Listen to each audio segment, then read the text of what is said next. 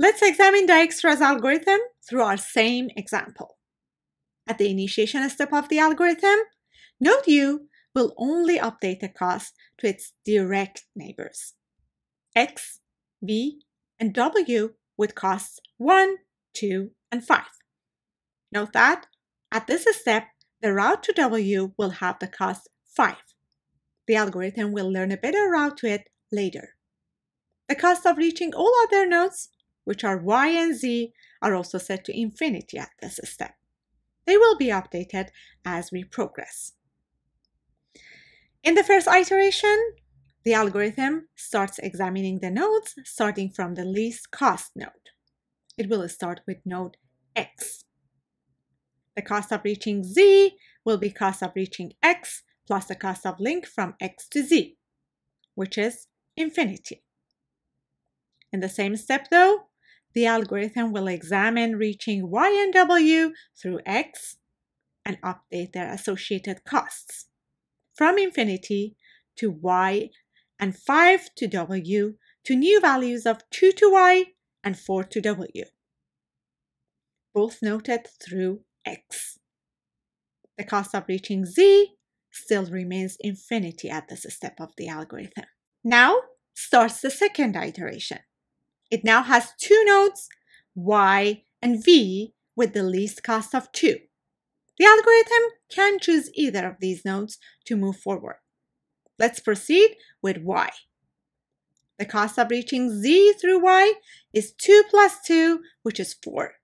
So at this step, we have a path to Z, which is through node Y. At this step of the algorithm, the path to node W will also be updated to be through node Y and with value 3. Then we start the third iteration with node V, which has the least cost among the unexamined nodes by far. There will be no new updates within this step to the route to Z or any other nodes in the network.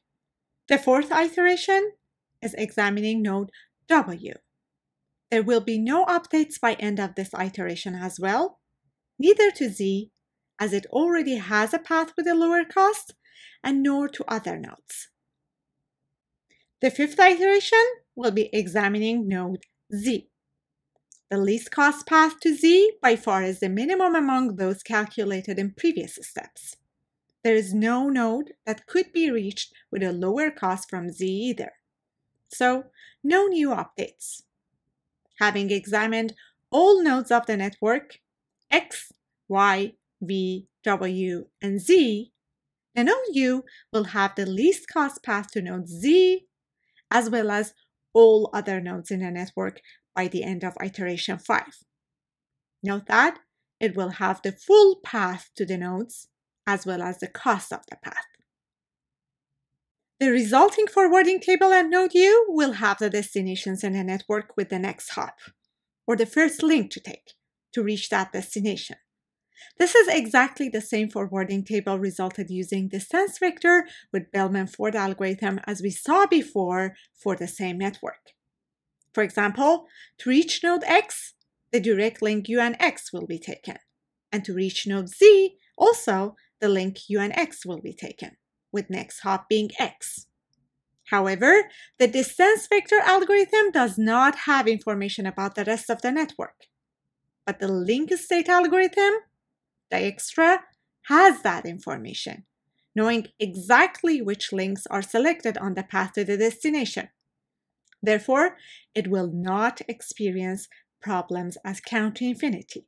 We learned about both of distance vector and link state algorithms. Now, which one should we choose? Let's compare them on a number of parameters. In the link state algorithm, the nodes need to know about the entire network. Therefore, the message exchanges happen for all of the nodes for each of their connected edges, which, if there are n nodes and e links in the network, will be in the order of ne. In distance vector algorithms, updates only propagate to neighbors.